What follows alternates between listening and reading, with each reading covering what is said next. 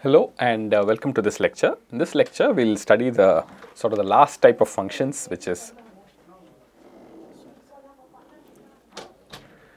in this series of functions that we've been studying. These are the inverse hyperbolic functions. We saw trigonometric functions, their derivatives and all that, and then the inverse trigonometric functions, and their derivatives ended up being some rational forms and square roots and all that, and then we could use that in integration. Likewise, the inverse hyperbolic functions also are quite useful. So let's see them. The first is, how do you compute the inverse, right? So we'll start with the inverse of cosine and sine hyperbolic functions. Y equals cosine hyperbolic function is e power x plus e power minus x by 2. X can be any real number, but you know y goes from 1 to infinity, right? So if you take a particular value so supposing you call t equals e power x, I'm just computing the inverse here. So if you let e power x be t, then you notice here that this y equals t plus 1 by t by 2, right?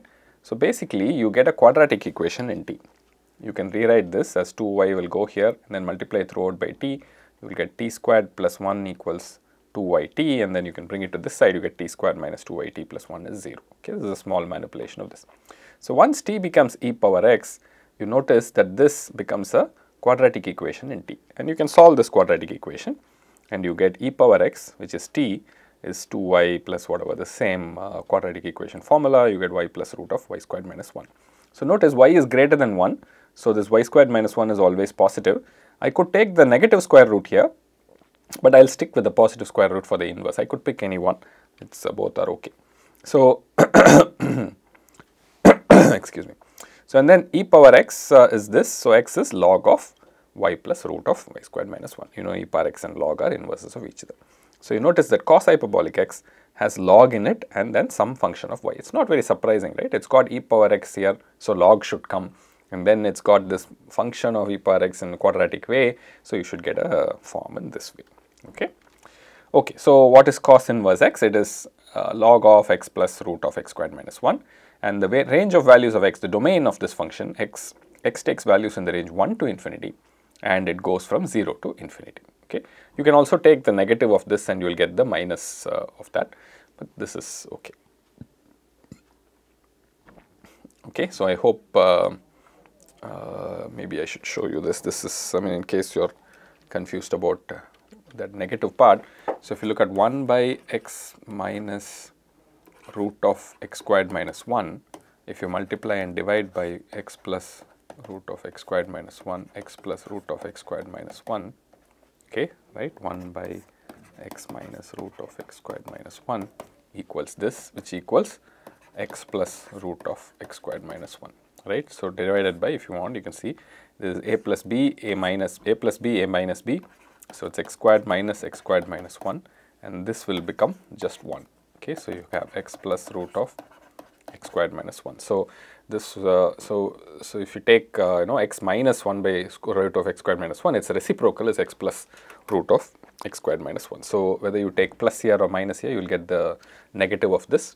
So you may take the negative form. Usually people take the positive.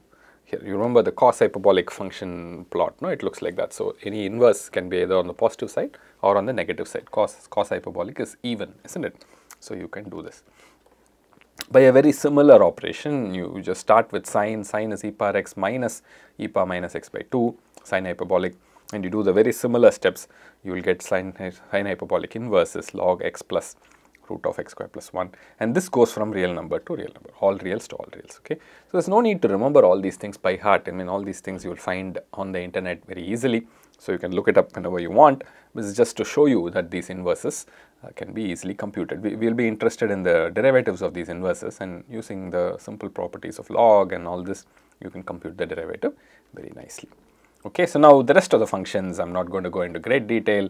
They all have inverses, they can all be computed. There will be some domain and range. Tan, for instance, is minus 1, 1, 2 real numbers, and it's half log 1 plus x by 1 minus x, and log is involved, and some function, rational form of x is involved in this, and the ranges vary depending on what hyperbolic function you are inverting. So this is inverse. Once again, no need to remember this, except you should know that these inverses exist. Okay, so now derivatives.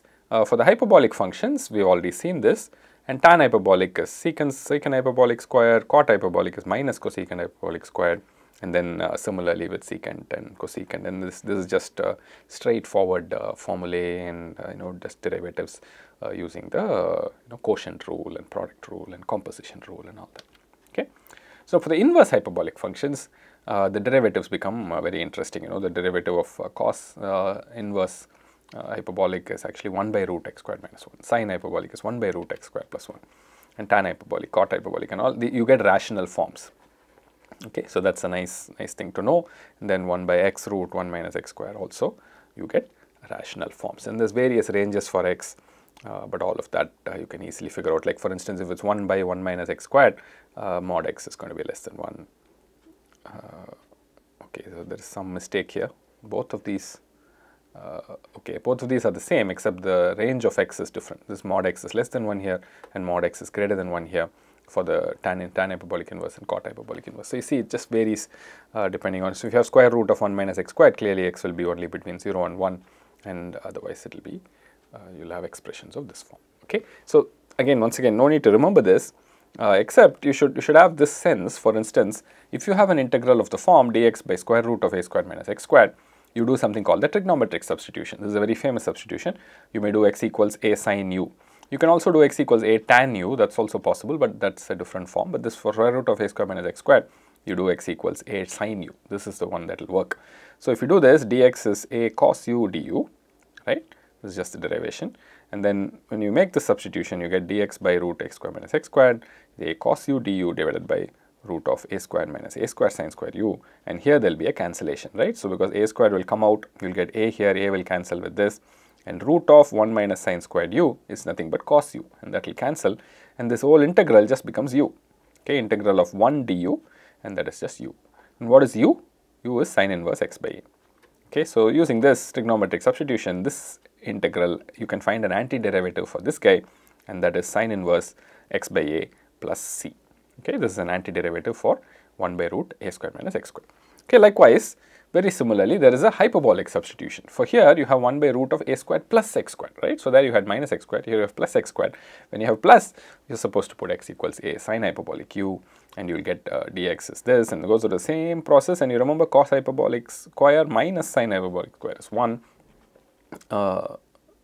So square root of 1 plus sine hyperbolic square works out as cos hyperbolic, and you get u, and that's sine h inverse. So you can find the antiderivative for 1 by root a squared plus x squared, and that is sine hyperbolic inverse x by a plus c.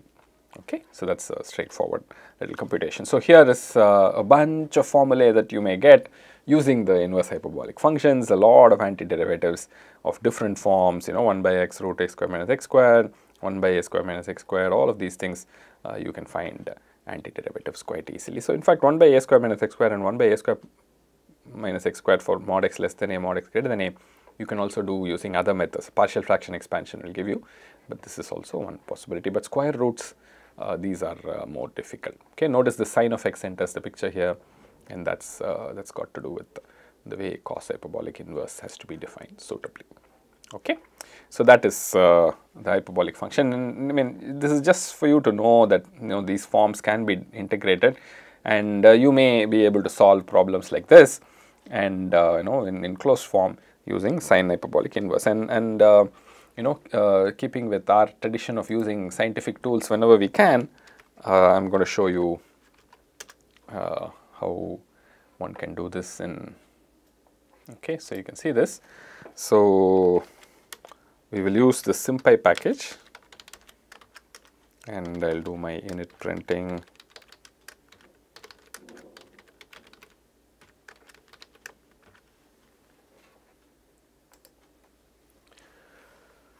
It'll take a minute or so to connect and get started.